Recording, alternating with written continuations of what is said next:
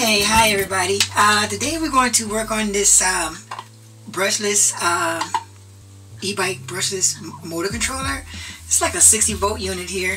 I already took this circuit out of here, and I'm gonna set the box aside. It's just a aluminum chassis that this is kept in. It provides heat sinking for these MOSFETs. So I'm gonna set this aside. What we're going to do today, we're going to shunt mod this device. And what that is, these two shunts right here is all you need to do. You have to pin them together, solder them, and that will help bring more amperage when you're using the throttle or like going up hills or anything like that. It'll give you more amperage to your motor. So what I'm going to do to, I already started some of the soldering here. I did part of the way here, and what I did, I took some bare wire like this, and I just took one strand of it and I wrapped it around there so I can have something to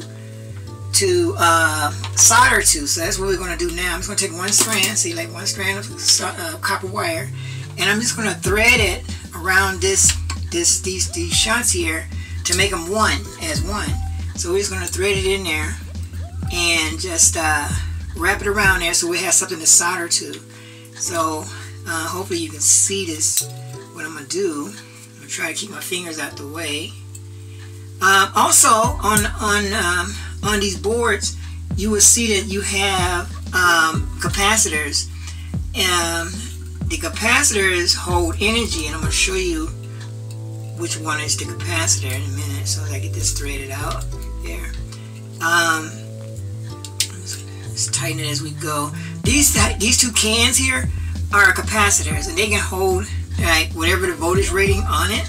So like these are rated at 63 volts, so they can actually store 63 volts of charge, and that can discharge into your finger if you was to cross your hand on the terminals, which you don't want to be doing. I'm trying to reach in there with these tweezers and grab this thing. It's almost like threading something together. You know how you sew something together? So this is what this is doing. That's what I'm trying to do. I'm just trying to combine these two shunts as one, and then using this copper as a platform to solder the two together. So that's all I'm doing. That's why I'm using this wire. I could have bent them with some pliers together, but it's a chance of cracking the board, the circuit board itself, and I didn't want to do that. So I'm just going to just take my time, be patient, and just solder this on, you know. So give me a second here. Keep it going. You don't take many. I won't have to run too many strands of this, loops of this on here, but I want a sufficient amount. Right now it's kind of hard to grab a hold of, even with these specialized tweezers. There we go, got it. Now I'm just going to spread this out a little bit so the wires will kind of lay on top of these two shunts back to back like that. Now I'm just going to tie these together. Do it like that. Then I'm going to cut the excess off. I don't need all that, too much wire. I just wanted enough to make a small bed where I can solder. Let me put my solder power on again. Crank it up. Yeah, let's see here. I gotta get the solder gun warmed up again, so I'm gonna do that. And that's what's taking place right now. But meanwhile, while we're doing that, I'm gonna go ahead and put some flux. Flux is just this pasty stuff that helps solder to flow better and to transfer heat from the solder gun to the metal. So that's just what I just added on there just now. So let me see, is my solder gun ready? I think it is. So I'm gonna grab up some solder, and all we're gonna do, like I said, we're gonna try to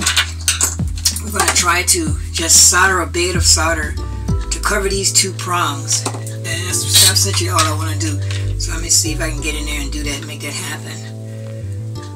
First I'm going to heat the bed of the prongs up first, and then I'm going to add the solder in there where it's at, and hopefully it combines and flows on there really good. Alright, so we just let that sit for a moment. Yeah, I didn't want to bend these on together, which I could have done, and it would have been a lot faster, but it's a big chance you can crack the circuit board. And then if you crack the circuit board, you can probably crack a trace, break one of the traces, which you don't want to do with this type of thing. You don't want to break a trace. So I'm just gonna get this in there. And what this is going to do with this, especially with the copper wire on there, it's going to change the characteristics of this shunt. I'm not sure of the material this shunt is made out of, but it's not ordinary metal. It kind of like absorbs current. If you know, it lets current pass through it slowly, you might say. Using a lot of solder here. I'm trying to get it flowing here. And I just gotta stick with it. Put a good amount across. Okay, that's pretty well covered right there. I got it pretty well layered on there, pretty much. I don't want to cover it all the way down to the board again, because I don't want this shunt to detach itself from the board. So I'm just going to leave it like this. I got over 80% of it covered with solder, and that's plenty enough. That's going to be enough to allow more current to come through without any problem. And like I said, this particular fix is for, you know, it'll help you if your e-bike has sometimes tendencies to slow down when you're going up hills, or when you need to get out of the way of something and you hit the throttle really hard, it seems to like lag or something like that. Well, this will help stop that lag from happening. It will give you the juice right to the motor right away. Okay, so that's essentially it. All it's got to do is cool off. Once that cool off, I can stick it back into the case. So all we did is took the shunt and just pinned it, you know, soldered them together, so they will, so the more current will flow to these MOSFETs.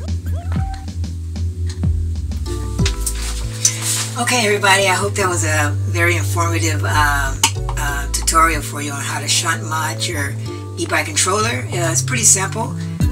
Just be careful not to touch the capacitors inside with your bare hands.